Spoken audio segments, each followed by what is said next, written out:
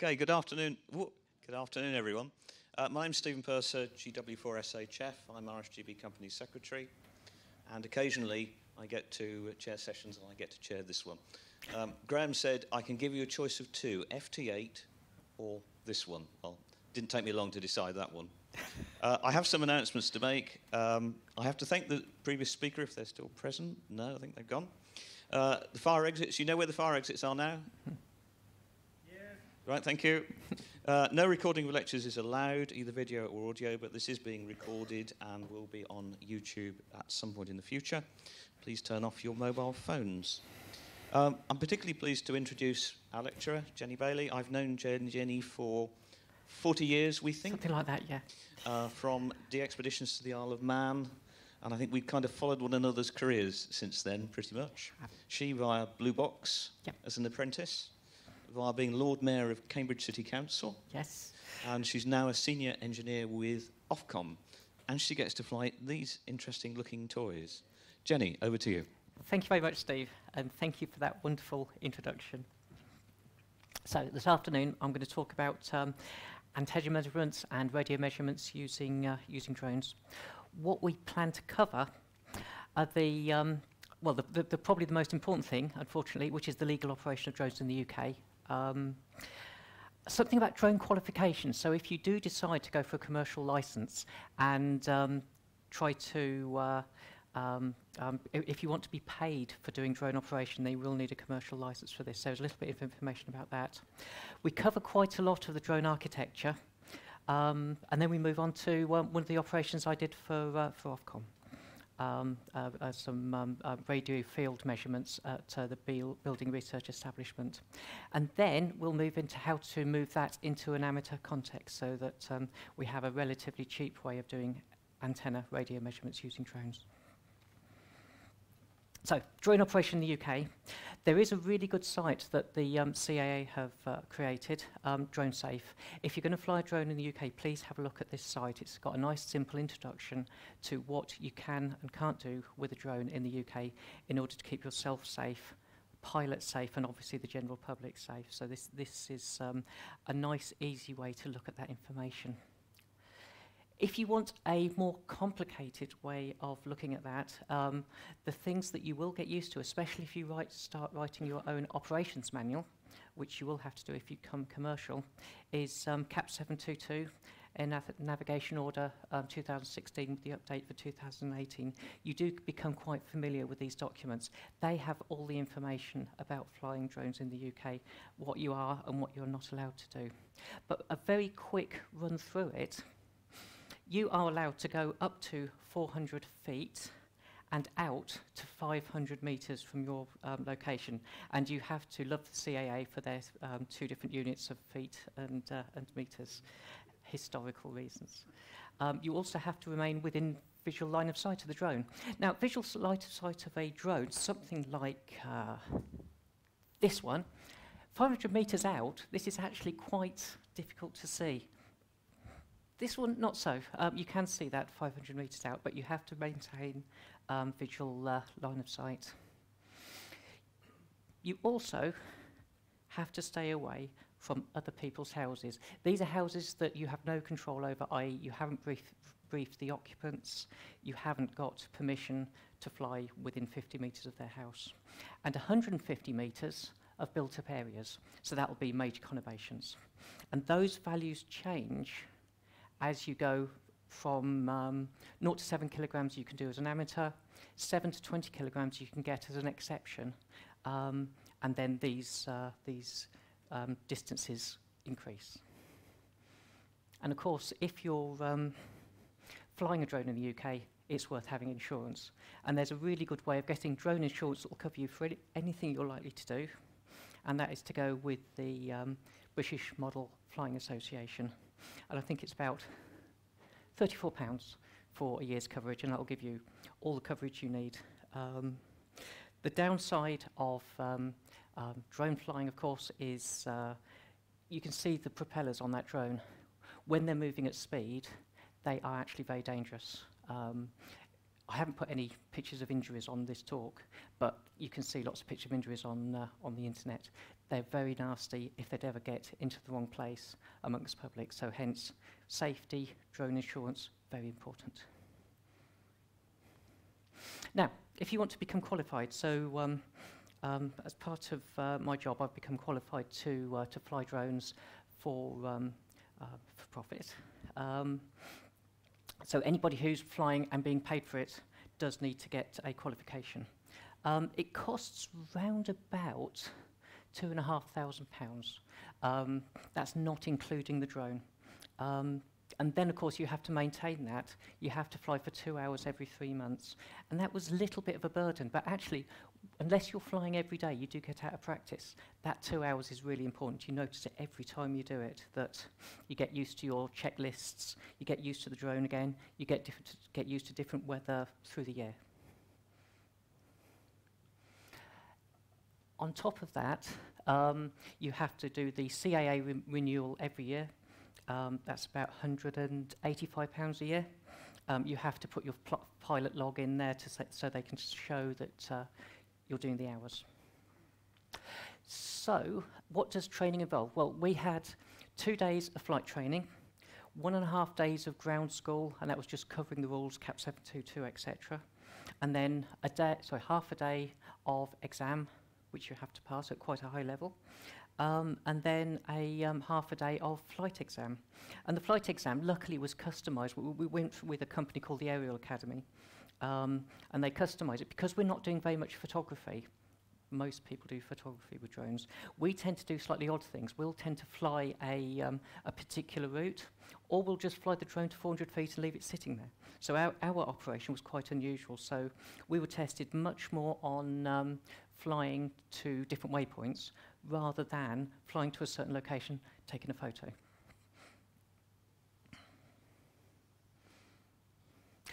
The other thing the tester will test, they will test your drone. So you have to know how to program your drone to do various safety things. So for instance, if the drone loses radio control contact, one radio controller, if that goes out of contact because of radio interference, low battery or something like that, the drone will pause for a certain amount of time, then it will go up to a predetermined height that you program to get over any local trees, and then it will come and hover over the spot where you took off from. It will land on that spot. It's a good idea not to stand on that spot. So quite often it will put down the landing gear as well, so that's all good. You have to program the drone to do that. The instructor will turn off your controller at some point during your flight. It's unnerving. So that will give you 0 to 7 kilograms commercial operation. If you want to do 7 to 20, you need a heavier drone, and you can be tested on that. So if you want to work outside the envelope, say you want to do 1,000 feet for doing some tests. You can do that, again, with CAA's permission. You have to negotiate with the CAA for a operational safety case. And this will be an additional document to your operations manual you have created as part of your license with the CAA. And it will have things like anything to mitigate the extra risk you're adding in by going up to, say, 1,000 feet. You can have other operating safety cases, being closer to the public, being outside visual line of sight. So you might have 2 pilots, and they take it in turns to hop the drone along. Say you were surveying a railway track or something like that. You need more than 500 meters.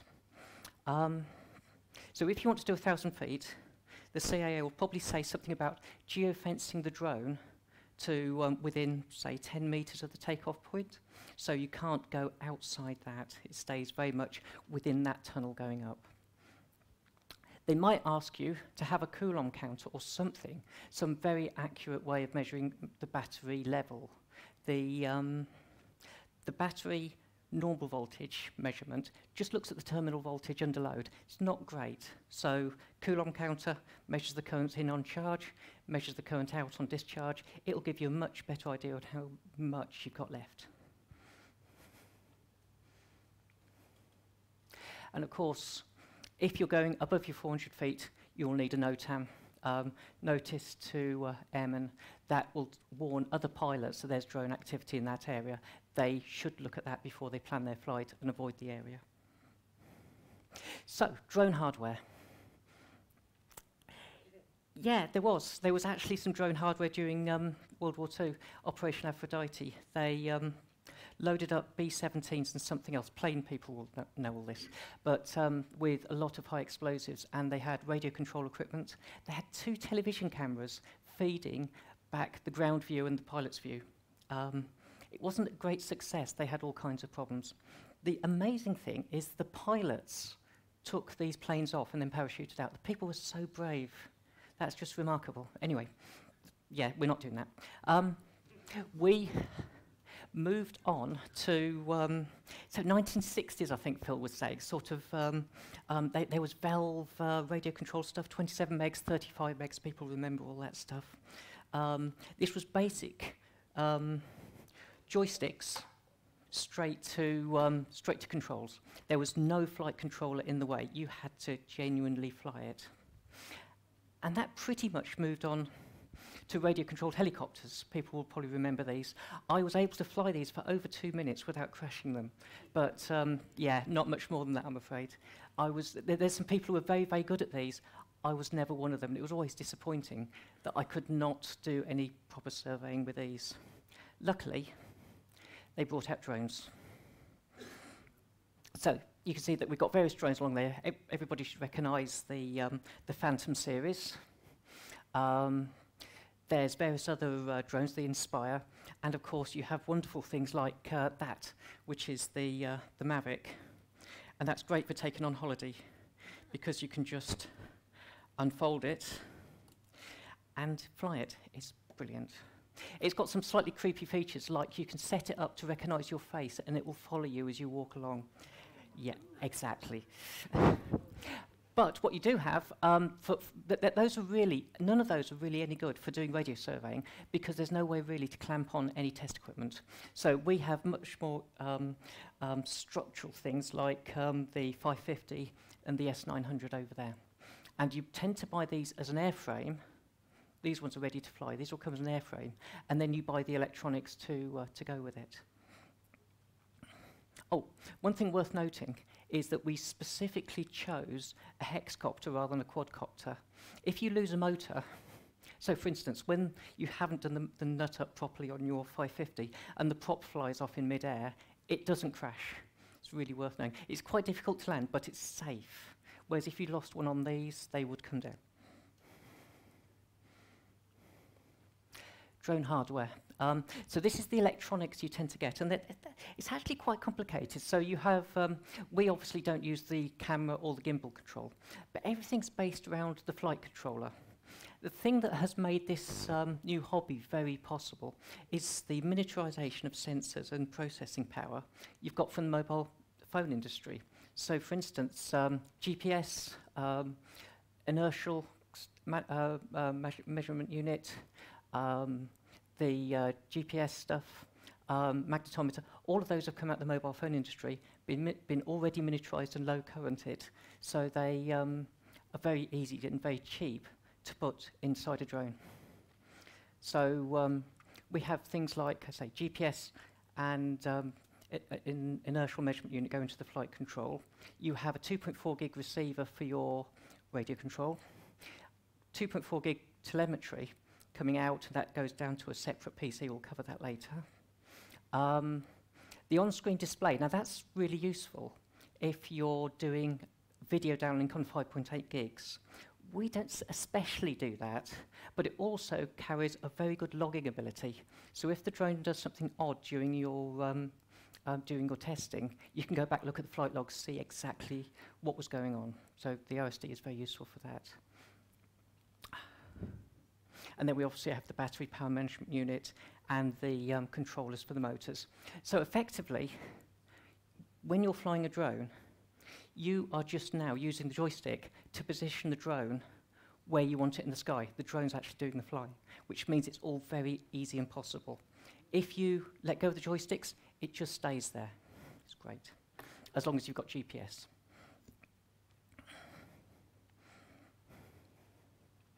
So this is the electronics for the flight controller. This is particularly the A2 DJI electronics. We chose this eventually because it seemed to have a harder radio receiver that was better at coping with interference. And it had a it had extra features such as point of interest flying. So this was specifically for antenna analysis. It allows you to hover over a point of interest, an antenna, go out to say 20 meters, put over the joystick hard right or hard left, and it will fly a perfect circle around it. Perfect for doing antenna analysis. As I said, there's an LED on the back. This is actually more useful than it sounds. This gives you all kinds of information. So I think on that drone over there, you can see a sort of an LED on there. That is remarkably bright. Out at a few hundred meters, you can still see that LED flashing. When you first turn the drone on, it hasn't got any GPS. It takes a while to get the satellites. It will flash 3 times to say no GPSs, 2 times to say more than 5 or whatever. Once it's got a home lock, it flashes green, and you know that it's marked the spot on the ground where it's going to come back to. So that gives you lots of useful information without referring to the other electronics. Or it also allows you to know, gives you feedback when you calibrate the drone. The first time you use the drone, you need to calibrate the magnetometer. We've come across on that before, and this is now in our ops manual. We do this every time we put some new equipment on. So on the first flight of the day, you will calibrate the magnetometer, you will pick the drone up, hold it in a circle or roll it in a circle, and that will calibrate it. We had a slight problem when we wanted to generate a signal from the drone to fly around a direction-finding piece of equipment. And so we put on a two-way radio, just tie-wrapped it on the top.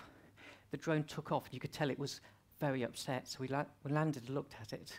And of course, the speaker in the two-way radio interfered with the magnetometer. You always calibrate before you fly with some new kit.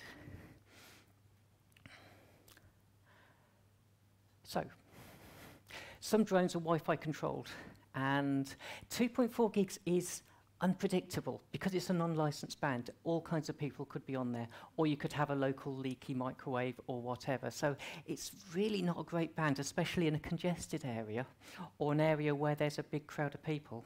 For instance, during the London Olympics, the stadium, when they had the opening ceremony, 2.4 gigs was unusable because people were uploading pictures from their cameras and then sending them out, and it just went into sort of full automatic back off, and nothing was getting through on 2.4 gigs. If you'd had a drone in the air at that time, it would have automatically come home. So we've got radio control on 2.4 gigs. As I say, telemetry on 2.4 gigs, both up and down, both of those. And normally you've got video on 5.8 gigs if you're using the video. On some DJI devices, I think on the Phantom, the video and the telemetry radio control are the other way around, but it's DJI for you. It is analog video, yes. Yeah, it's those rather wonderful, cheap Chinese video transmitters you can get and work amateur 5.8 gig stuff, so to be experimented with. So you can put some drone software onto your laptop connected to the telemetry unit, and that will give you a number of features. It will give you the drone height, battery voltage, GPSs, signal level of the telemetry, height above ground, virtual speed. Those are all really useful, even though the pilot doesn't tend to be looking at the laptop when they're flying. You tend to have your sort of co-pilot or somebody watching, keeping an eye on this. But it also gives you other things. Although we've never used it, click and go to automatically take off and set off on a pre-arranged run. More importantly, a go home. So if you do lose control from, say, the remote control, you have got other ways of connecting to it, like on there. It will also, if you set up a waypoint, what we tend to do is take off, make sure it's stable, upload this set of waypoints, and then fly it. It will show you where you are along the waypoints. So it's very good for giving you feedback on what the drone is doing. It also keeps a flight log, and you can replay that flight log later with less information, but it does give you enough information to see what happened. So for one of the jobs we were doing, we wanted to do effectively 100 metres by 100 metres field strength measurement, and have effectively a measurement every 10 metres, over 100 by 100 metres. We used to do that using a push-up mast, and it took a long time to go every 10 metres. Push the mast up, do a measurement, bring it down another 10 metres. By using the drone and misusing the photometry tool, you can persuade the drone to do a 100-metre run and then move 10 metres and do a 100-metre run back. And what you're doing effectively is changing the camera parameters at the height you are, say 20 metres high. So it will effectively do a complete set of photographs of a field, but say 10 metres apart. So the software you saw in the previous page will allow you to adjust it to do your 10-metre grid.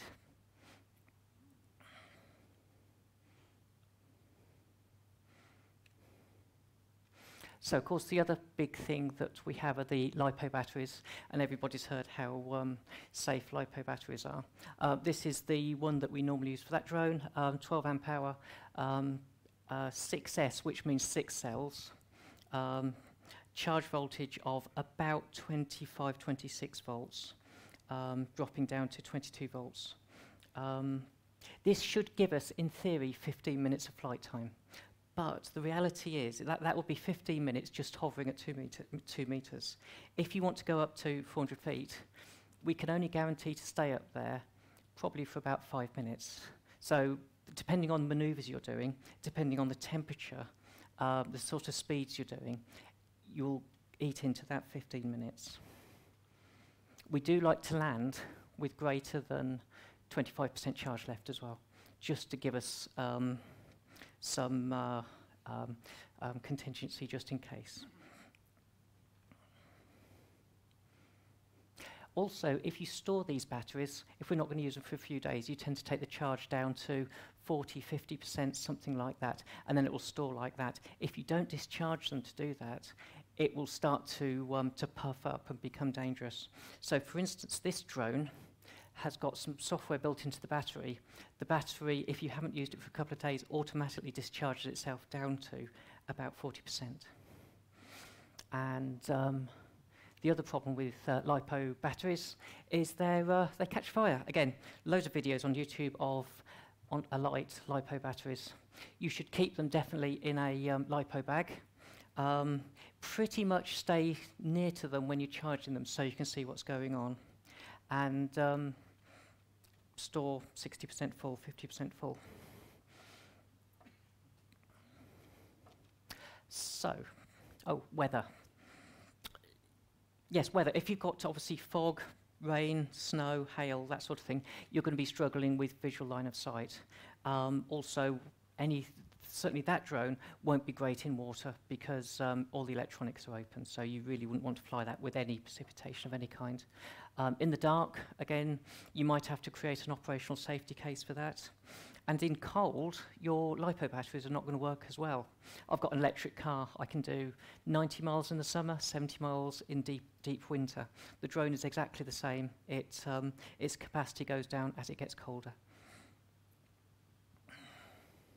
And of course, wind, and this is one of the biggest things we're up to. We wouldn't be able to fly today, it'd be too windy. We tend to say, we go out and measure with the anemometer, and if you see anything over 16 miles an hour over about a minute, then you shouldn't fly. But of course, the other method is the anemometer falls over if it's too windy. So it's just extra risk you don't need, and you're always trying to mitigate risk flying these. So the payloads we tend to use. I've flown with the protocol analyzer up there. That will look at cellular transmissions, 4G down to 2G and other stuff. And that will keep the data on board. It's about 2 kilograms including battery. It took us right up to capacity on the drone, which is a takeoff weight of 8.2 kilograms. So it was right on the edge, and the drone, you could tell the drone was not very happy. So, but we took that up to 400 feet to do some measurements. You can send a signal source. These signal sources are great for, again, testing DF arrays. But my favourite device is the CRFS spectrum analyzer. I used to work for CRFS, so I know my way around the back end of that. But it comes with a GPS.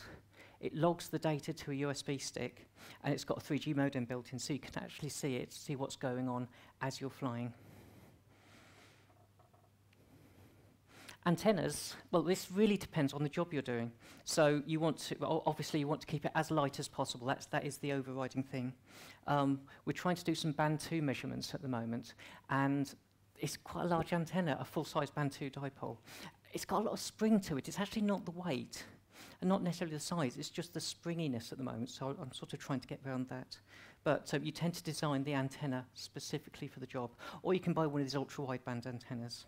But it'll come down to weight, frequency, polarization, the bandwidth you're after. If you're using, say, a 0 to 6 gig spectrum analyzer, you might want one of these ultra-wideband antennas. But generally, we're building our own. So,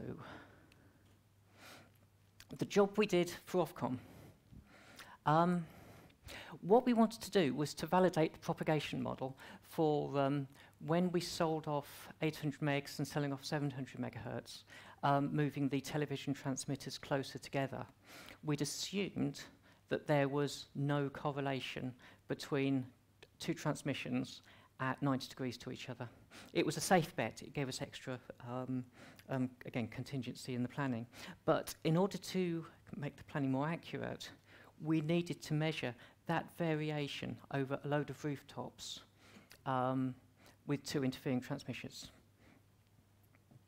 So, again, it's 100 by 100 grid, but it was over the top of rooftops at the height of antennas. And there was very few other ways to do that test, apart from with a drone. We considered cherry pickers, people with poles. None of these would have worked.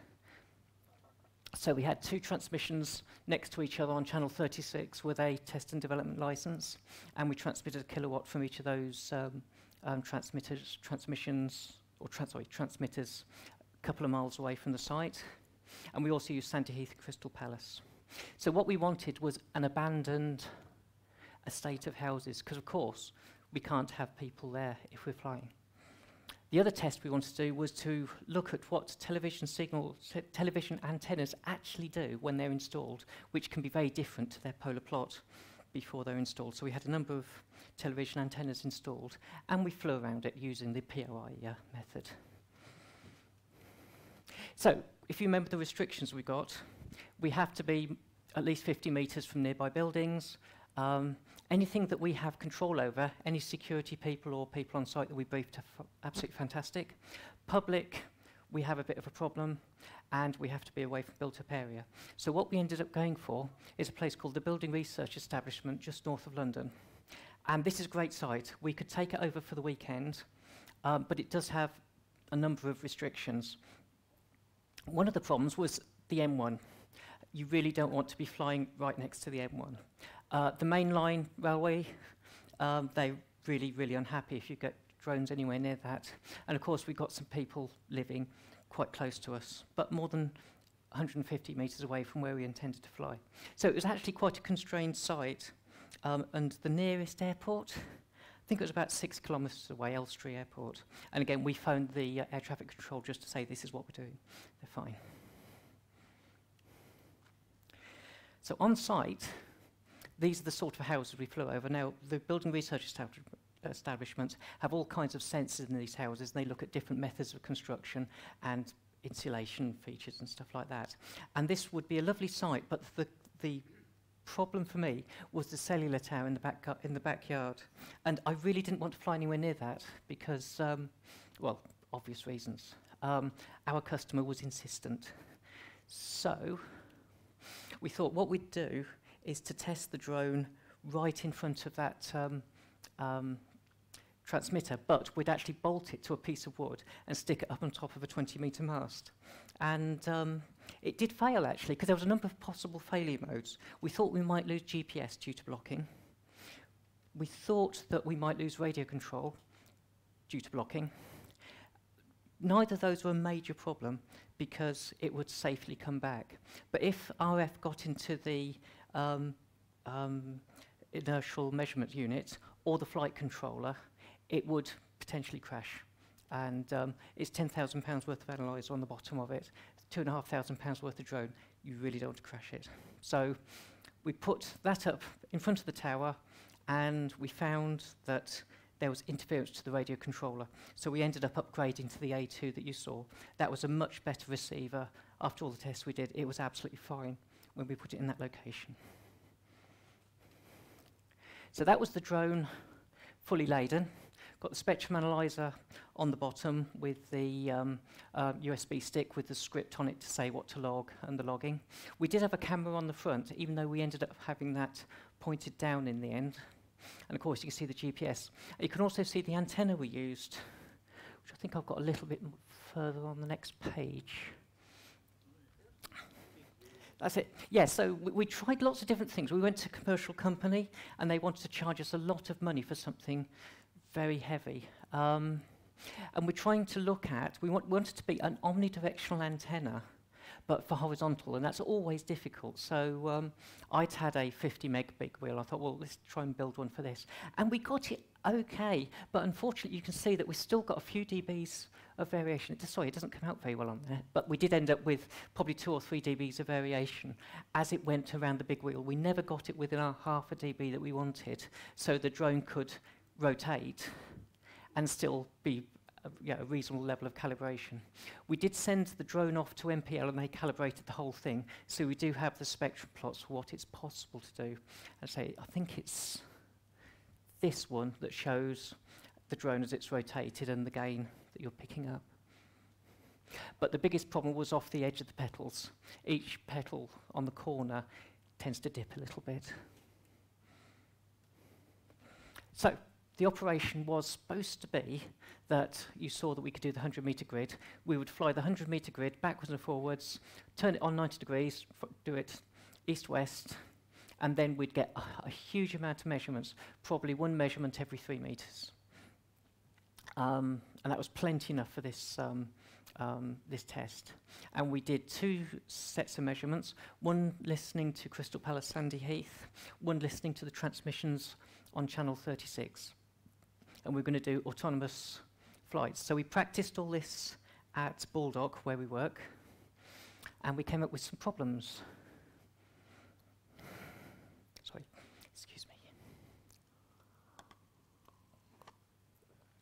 The first problem was that as the drone goes down the track, it then rotates 90 degrees to head downwards, 90 degrees to go back. It always points forward when it flies. And this was an issue with our non-calibrated big wheel antenna. And in the end, what we had to do was to fly that grid manually, but instead of it rotating at each end, we would fly down, sideways, backwards, sideways, forward, etc. And that meant you could keep the same aspect of the antenna pointed at the 2 transmissions. So it was a calibrated measurement, but we had to fly this manually. But it worked out okay. Now, the second one was a bit more curious. We found at the end of each of these, even when we're doing it manually, the results went a bit odd. They dipped, the signal strength you're seeing dipped. And that's because as you start to fly, you'll accelerate forward. The drone will do that to go forward. And of course, I know that our antenna isn't quite as sharp as that, but it was sharp enough to make a difference if the drone tilts. So we had to be very gentle, accelerating, deaccelerating, and we had to fly with no wind. We were very lucky that we didn't fly with any wind. So the results we got, that was one of the manual grids that we did, left, right, north, south. So we got that about right. That was our flight profile. So we kept it at a fairly constant height. And you can see, and this was the really good outcome from this project, that there is some very good correlation between the 2 signals at 90 degrees to each other. So this was a really good outcome, and this information has gone back into the propagation model. We also got data from the from the antenna plots when we flew around the antenna. And this is quite complex to process, because effectively you've got a load of latitude, longitude, and then dBm at particular frequencies. So if you plot those, you have to do a fair amount of geometry to turn that into that polar plot. But you can do that. That's all doable. It's just effort. So if I can quickly go to a video. How long have I got? Oh, yes. I won't show too much of this because it's long, but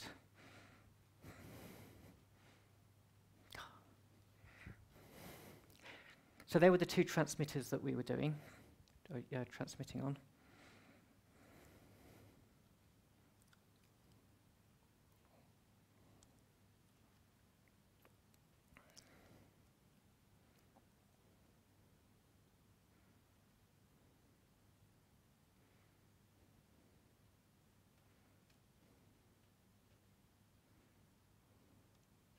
Again, these are all experimental houses that we were flying around of different types.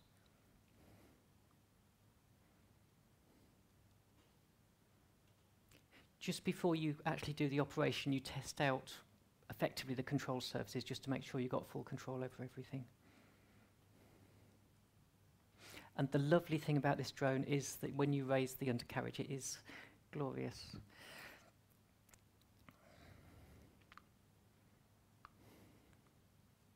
You can see how close we were to the cellular tower.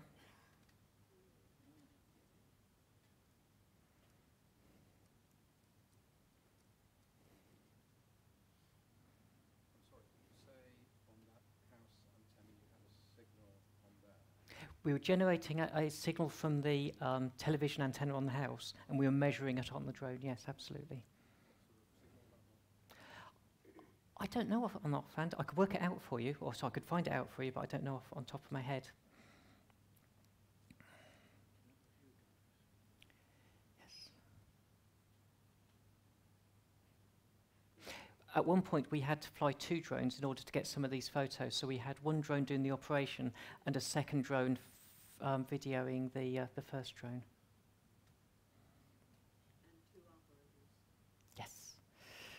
In fact, it was 3 operators. It was 2 people operating the drone and 1 person on the laptop, and also being lookout. What you tend to be doing is keeping a lookout for any planes coming, any public coming, so you always need a lookout.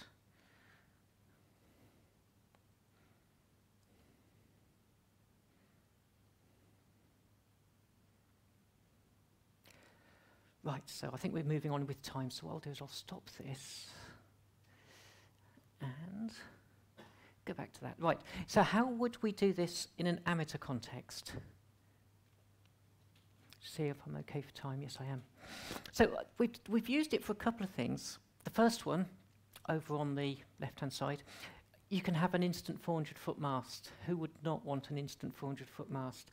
The thing you can't do is transmit from it, but to receive on it is absolutely fantastic, and it's really impressive what 400 feet of height gives you. So, for instance, on 10 gigahertz, this is one of Bernie G4HJW's 10 gigahertz receivers, and we coupled the audio down the audio of the 5.8 gig video downlink. So we weren't unofficially transmitting, we were actually just using the 5.8 gig downlink, and you could hear a number of beacons on the band, and they came up in signal strength as they obviously went up.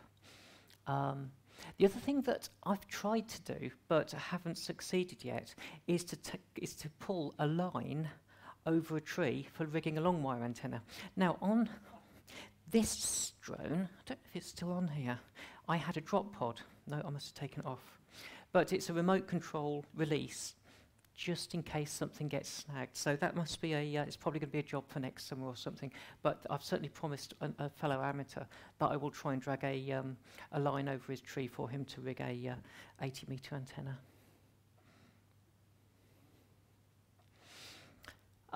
This was some measurements we did on some other base stations, and this shows you how important, so this is effectively signal level with versus height, and it really is the first 20-30 meters that makes a difference. Obviously that will depend very heavily on clutter, if you're amongst buildings, where you are with the geography around you, if there's hills around you, but once you get above the clutter, actually the extra few hundred feet doesn't make that much difference.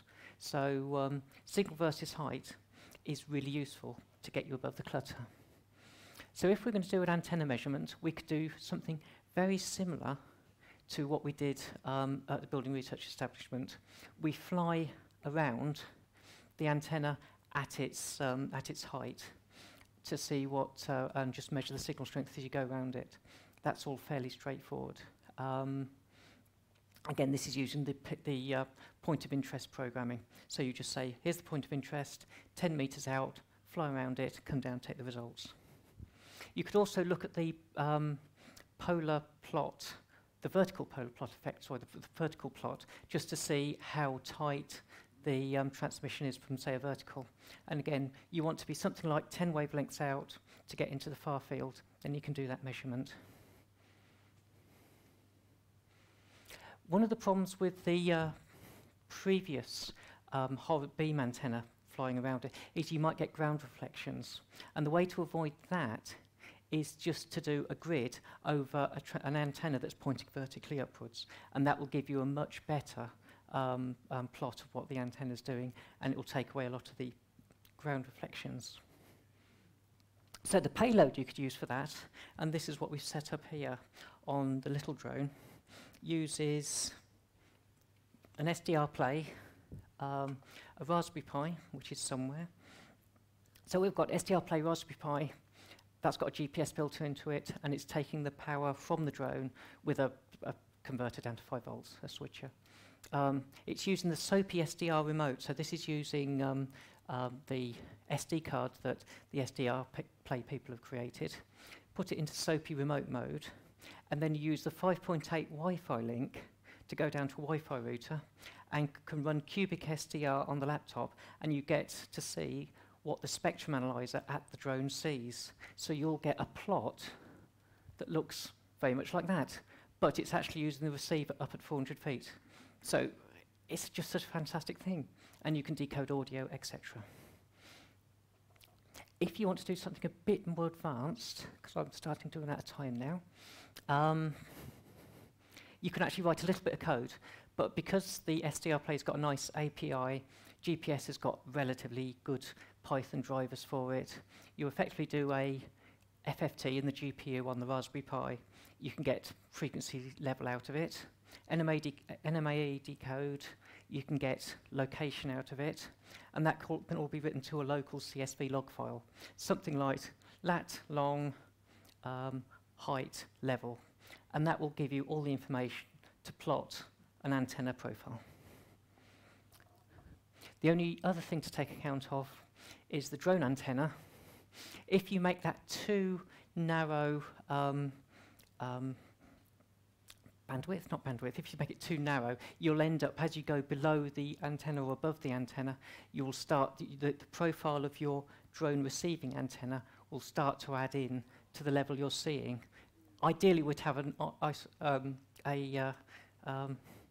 thank you, yes, one of those. We'd have an isotropic radiator, but unfortunately they don't exist. So hopefully that's been useful.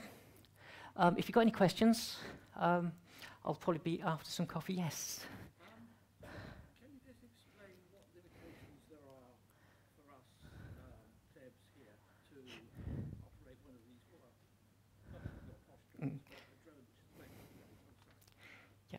So how can you operate a drone that in your own land? Yeah, of course. Of course, yes. Again, if you go back to that first slide, the drone safety information will tell you, but it comes down to you're allowed to take off from your own land, you have to stay more than 50 meters away from somebody else's house, and you're not allowed to be in built-up areas. You have to stay visual line of sight, but if you are able to fly over, say, farmer's field, you can do that, as long as you're not going anywhere near buildings. It's very much like the principle of an aircraft can fly over other buildings. You don't have to own it, but you do have to own the place where you land and where you take off from. That has to be 50 meters from the public. Can we still go to 400 feet? Can we still Can we still go to 400 feet? You can, yes. But we don't need anybody's say-so for that? No. But it's always nice, if you're anywhere near an airfield, obviously you shouldn't really be anywhere near a controlled zone. If you're anywhere near an airfield, they actually don't mind you phoning up and saying, this is what I'm about to do. Cambridge Airfield have been fantastic, and the ones down at Elstree have been great. We get a load of military choppers flying across That- our land, but we've got no idea where they start and finish from. Yeah, we have military people flying over Baldock. That's why we have a spotter. They're usually below 400 feet, and our spotter will say incoming aircraft, and we check the drone low. In fact, that's one of the things that you'll get examined on in your flight test, is whilst you're flying, the instructor will say, you've got an incoming aircraft, you make the drone safe. It's all about safety. Right, we have run out of time now, folks. Jenny, absolutely fascinating. Perhaps we'll thank Jenny in the usual way.